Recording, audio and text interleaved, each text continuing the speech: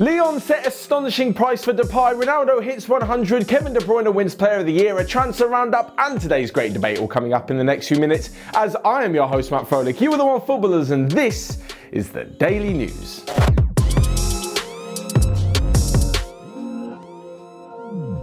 First up, and Lyon have set a price tag of just 25 million euros for Memphis Depay. Now, of course, this is because the player only has 1 year left on his contract. They don't want to lose him on a free next summer, but surely there are going to be more teams interested in him than just Barcelona. I'm not saying many teams will be able to convince him to join the club like Barcelona can, even though they're going through a bit of a rough patch, but surely this is going to alert like every team in Europe. That's well within the budget of most Premier League clubs, especially the lower ones. When you look at the likes of what Newcastle are spending, Everton as well. So surely Depay is going to end up going somewhere and he's going to have a lot of choices to make. The thing is that Ronald Koeman, being the former Dutch manager and obviously having a good relationship with Memphis Depay, that could swing it in Barcelona's favour. But Manchester United are also apparently interested because, well, as we said before, it's them and a transfer. So of course they're interested. But there have been rumours that Dortmund want to take him as well as Tottenham. The thing is, if he moves to Barcelona, is he actually going to be playing in the best position?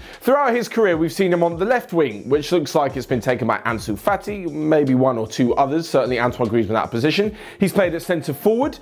And I think that Barcelona, if Luis Suarez leaves, which looks like it's going to happen, Griezmann will probably be the centre forward. And if he's in a deeper role, well, that's kind of Messi's position. The one thing that Depay doesn't want to do is move to Barcelona and have the same thing that's happened to him as the likes of Griezmann, Coutinho, Arturo Vidal to some extent as well, when he's just played out of position and he can't really be at his most effective. I mean, last week he scored a hat-trick in Lyon's first game of the new Liga season, and you want him to continue that kind of form in whatever position he's playing. Certainly a move to Barcelona, he and the team will be hoping, does not stop that. Anyway, moving on though, and to Cristiano Ronaldo, the man who just cannot help breaking records. As soon as you write him off, he's back doing it again. Last night, he scored his 100th goal for Portugal, and then in the second half, his 101st. He is now the first European player to score over 100 goals for his national team, and he's only 8 off the record of the men's international game, which is set by Iranian forward Ali Daei over the course of 13 years. Now, of course, Ronaldo's been in the first team of Portugal for about 16 years now, and he's 35 years old. But yeah, don't back against him. 8 goals to tie the record, 9 goals to beat the record. There's Nations League, there's friendlies, there's Euros coming up. This is just a Cristiano Ronaldo thing to do. He's well clear of the likes of India's Sunil Chhetri and Argentina's Lionel Messi, but Ronaldo, in typical Ronaldo style, just did it perfectly. There was a free kick, the 57th of his career, which flew into the top corner before a fantastic finish saw Portugal win 2-0 over Sweden and make it 2 wins from 2 in their UEFA Nations League qualifying group. The UEFA Nations League, which they are looking to defend. But enough clamoring about how good Cristiano Ronaldo is, and we'll move on to Kevin De Bruyne, who's not too bad himself. He yesterday picked up the PFA Player of the Year award. Now, I know those of you are going to think, Matt, I thought you hated the Ballon d'Or. I thought you hated individual awards. I do, except for the PFA one, because it's the Professional Footballers Association and it's voted for by other players. Like, if you're recognised by the players you play alongside and against each week, it definitely means something.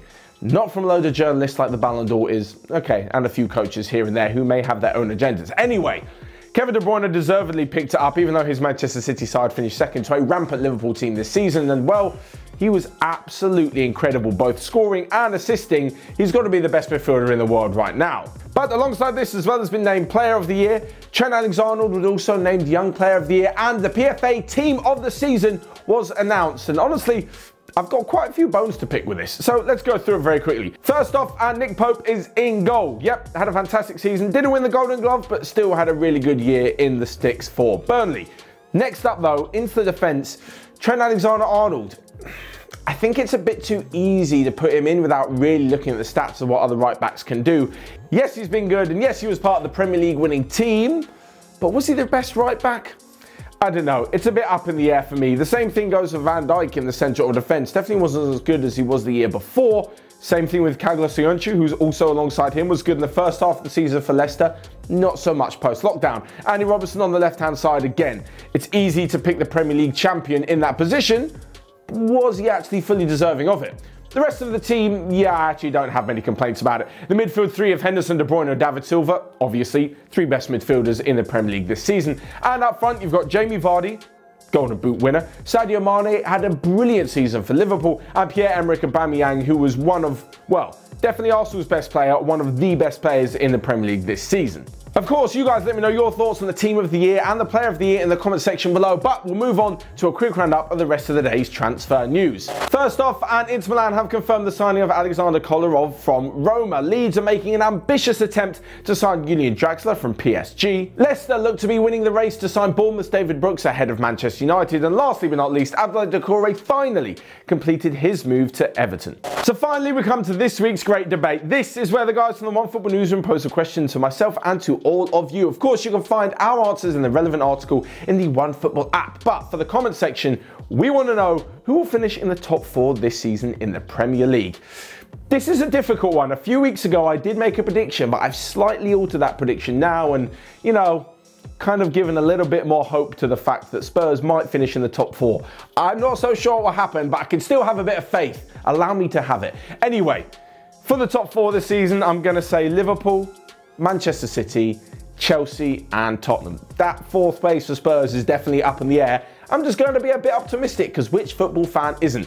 Anyway, you guys let me know your thoughts on the great debate, your predictions for the top 4. And in fact, we will have a predictions video coming out this weekend as well for the whole of the Premier League season. Anyway, you guys let me know your thoughts on the rest of the day's daily news as well. Smash the like button and click here or here to check out all of the other videos we've got going on Onefootball. But until next time, I will see you guys later.